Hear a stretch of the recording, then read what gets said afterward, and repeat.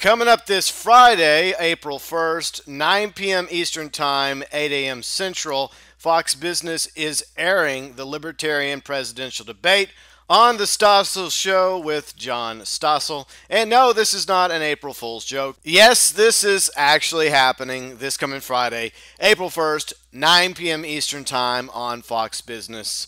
So it's pretty cool. We're going to have at least 3 Libertarian presidential candidates. Gary Johnson, former New Mexico governor and the 2012 Libertarian Party presidential candidate who got the most third-party votes ever, 1.2 million.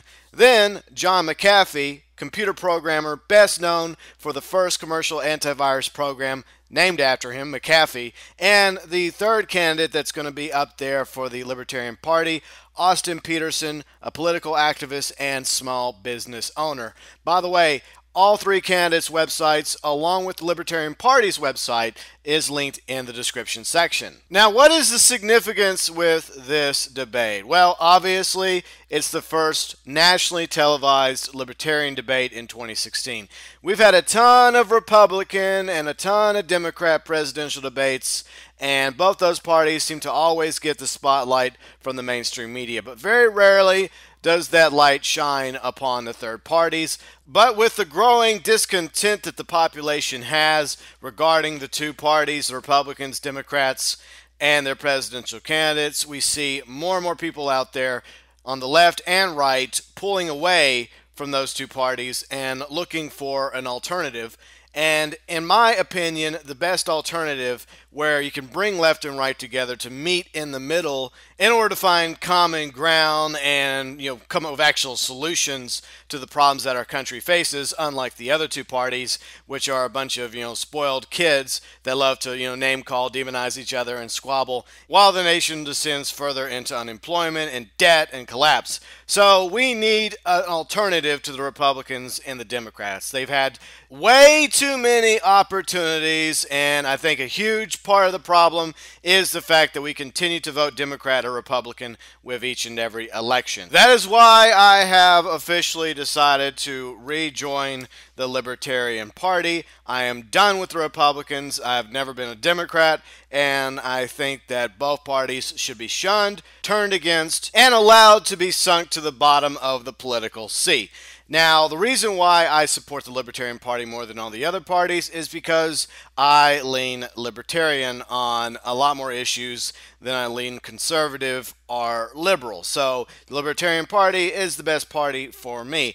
The other reason is obvious. It is the third largest political party in the country, founded in 1971 by David Nolan and several others as well. It has grown to be a force to be reckoned with. Now, it has yet to win any congressional seats, unfortunately. However, recently this year, Nevada State Assemblyman John Moore switched from Republican Party to the Libertarian Party this year in 2016. So that's a small thing, a very tiny victory for the Libertarian Party, but that's what you got to do. You got to start with small victories in order to build up to big victories. And I believe if more people get on ballots in local elections, state elections, and federal elections, as libertarians get out there and grind and actually run, our chances of getting more libertarians elected to office will increase. Maybe not in 2016, but perhaps in 2018 or 2020, especially with how ticked off more and more Americans are getting with both the Republicans and Democrats. Now, obviously, the deck has been stacked against third parties for quite some time in the U.S. For one thing, we're not allowed on all ballots, but the Libertarian Party is the closest of the other parties, besides the Republicans and Democrats, to have an almost full 100% ballot access across the country. So you see the map up here, and all the green are states where you can run as a libertarian, whether you're running for president, Congress, the Senate, a state or a local election. You can run for libertarian in all the green states. Now, there's still some effort to get the Libertarian Party on the ballots in the red states, but the blue states like South Dakota and Maine may very well have the Libertarian Party on the ballots in those states. So that's a very promising sign. The other issue is something I mentioned a moment ago, the mainstream media and the lack of coverage third parties like the Libertarian Party and the Green Party get. But in the age of internet, social media, YouTube, third parties like the Libertarian Party have been able to gain more attention and spotlight than on the mainstream media, which less and less people are tuning into. If the Libertarian Party was to start having some victories across the country, in local, state, and even federal elections, that would merit more attention being shined upon the Libertarian Party by the various media outlets out there, which eventually could cause a bandwagon effect. A lot of people out there like the Libertarian Party, they're in the Democrat Party or the Republican Party, but they will not switch to join the Libertarian Party until they see some sort of success. Now, you could call these individuals closet libertarians, because I believe that if they are libertarians and they're still in the Republican Party or the Democrat Party, now is the time for them to, tear up their Republican membership or their Democrat membership and give both parties the bird and join an alternative party that they have more of a connection with politically and philosophically, like the Libertarian Party or the Green Party or the other parties out there as well. As the duopoly known as the Republican and Democrats lose ground and control inch by inch with every loss they get, whether at the local level, state level, even federal level, hopefully one day, you will see third parties like libertarians and green parties rise up and perhaps not take their place completely, but will break the stranglehold that the Republicans and the Democrats have had over our government for far too long now. We need more than two parties in order to properly represent the people. Now, personally, I prefer holding up individuals over parties, but unfortunately, that's not how it works in this country. The majority of voters will always flock to one party or the other. That's just the way it is. But if more voters start flocking to the Libertarian Party, I really don't have a problem with that. Now, the other issue, besides the lack of coverage from the mainstream media when it comes to third parties, is the fact that the Republicans and Democrats also prevent the third party and other parties from being part of the actual presidential debates that happen in the fall. Now, the Libertarian Party is actually suing the Commission on Presidential Debates for inclusion to the debates coming up in the fall based on reasonable and objective criteria. Specifically, if a candidate is on the ballot in enough states to potentially receive enough electoral votes to win the presidency, he or she should be included.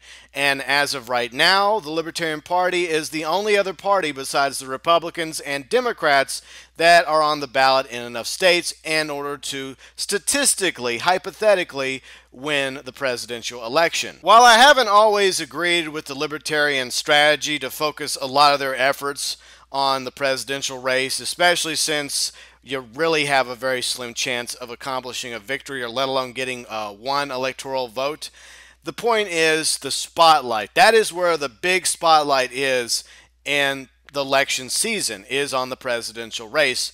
But if you eventually get a viable third-party candidate up there on the stage with the presidential candidates from the Republican and Democrat parties, and enough people say, hey, I like what he or she's talking about compared to those two clowns, you're going to get more people to rethink their position and possibly go vote Libertarian on Election Day. Not just for the Libertarian presidential candidate, but for all the other Libertarians that are on the ballot. The Ron Paul Revolution, which started in 2007, has sparked this growing surge in libertarianism across the country. Now, it's a slow growth, and it's taken a lot longer than some of us would like it to, but with each and every election, when the people are disappointed and let down by both Democrats and Republicans, it's going to lead more and more people out there to start looking for other options besides the same old song and dance known as the two-party puppet show, the duopoly that's been allowed to go on for too long now. So once again,